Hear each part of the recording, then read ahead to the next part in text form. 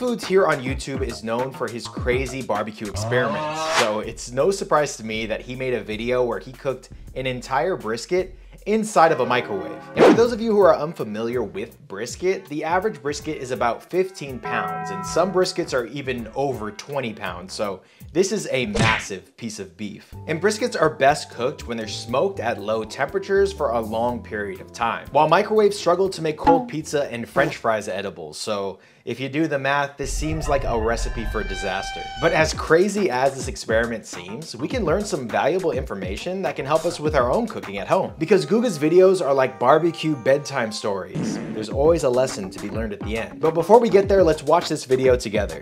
And everything starts off with this beautiful brisket. It is a 12 pounds beast. Okay, so it's 12 pounds. Still, that's pretty big. And as you can see, it's a full packer. That's because it includes both muscles, the flat and the point. So the flat muscle is the leaner part of the brisket, and the point muscle is the fattier part, which if you cook it correctly, it will just melt in your mouth. And these two muscles are separated by a bunch of fat and connective tissues. You can actually see both the muscles and the connective tissues when you slice a brisket in half for that textbook YouTube money shot. The hardest part about cooking a full packer brisket like Guga has here is cooking both parts of the brisket well, meaning you want both parts not to be over or undercooked. So I'm having some serious doubts that the microwave is going to be able to pull this off. The point is everybody's favorite because it has the most amount of fat. So for that reason, I like to take all of the external fat out. However, the flat, since it's a lot leaner, I like to leave a 1/4 inch. Once I was done with the trimming, this is what it looks like. So this is a very different style of trimming than I'm used to with Texas style barbecue, because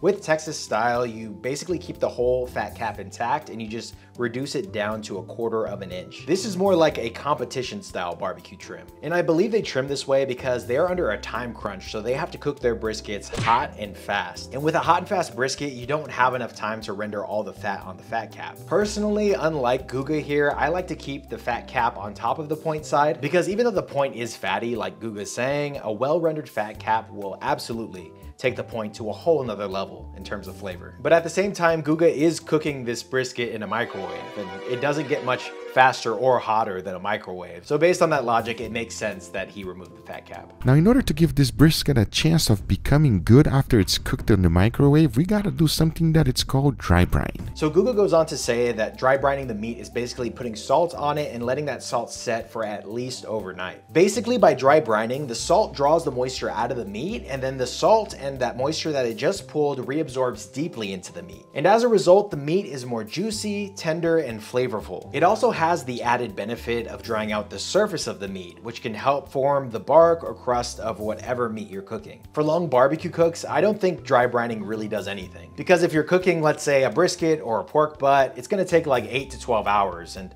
over that time period, the salt has enough time to penetrate the meat and give you all of the benefits of dry brining that I just explained. But again, Guga's cooking this brisket in a microwave, so it's gonna be done cooking in like an hour. So I think dry brining here is a great idea. If there's one thing I like on my brisket, it's also pepper. I don't like too much or too little. This amount right here is good enough for me. So Guga goes Texas style here with just salt and pepper, but personally, I think he should have went heavier with the spices. Salt and pepper works so well with brisket because when you barbecue it, you get that added flavor of smoke. And when I barbecue brisket, for my own personal taste, I like to add on a little extra, like some beef rub or some Lawry's seasoning on top of salt and pepper. Well, unfortunately, and obviously, you're not gonna get any smoke in a microwave. So my guess is that this brisket is gonna be pretty bland. Now, if this was me microwaving the brisket, I would have used like an umami rub, because the savoriness and boldness can kind of make up for the lack of smoke flavor. But with that said, the sugars and other ingredients inside of a complex rub might actually burn if you cook it at full power in the microwave,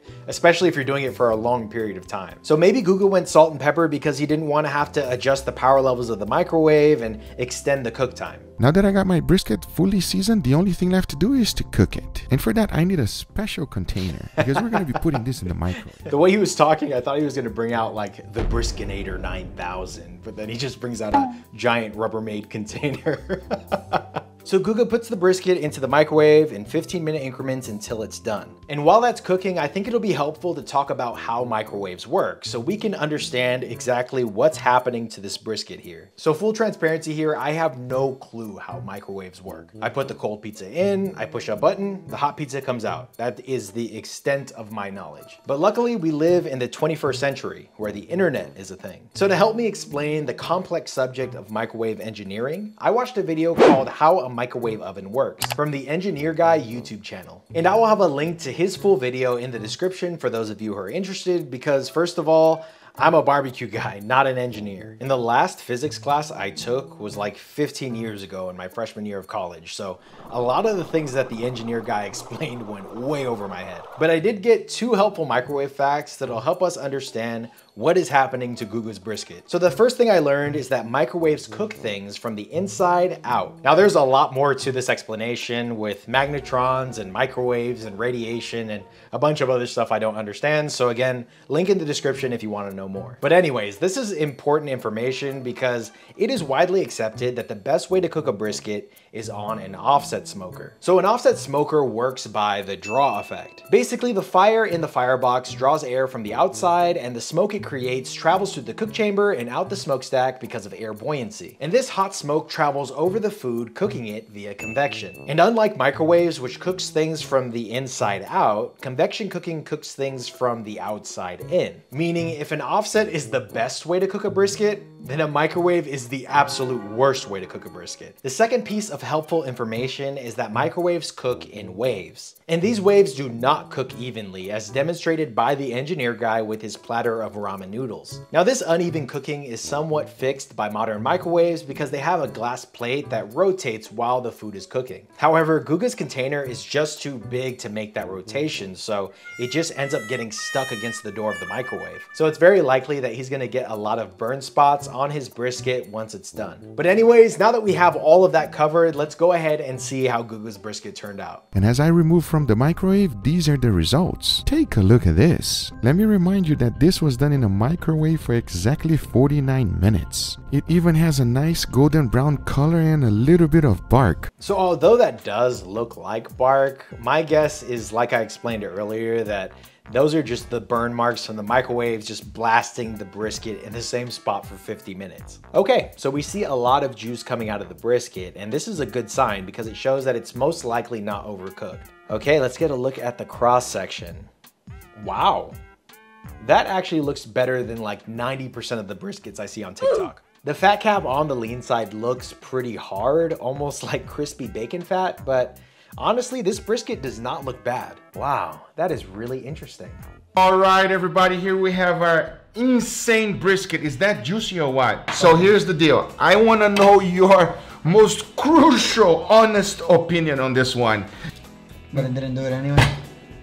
I just licked my finger, and my finger tastes good. Oh man, Guga, I feel your pain there, man. That is the face of defeat right there. I've cooked so many briskets in the rain, in the snow, in the unbearable heat, and had to stay up for insane hours to get the cook done. And then Guga puts a brisket in the microwave for an hour and it actually tastes good.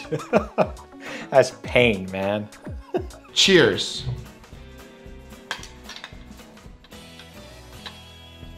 Tastes like a brisket. It doesn't taste bad. Tastes pretty good.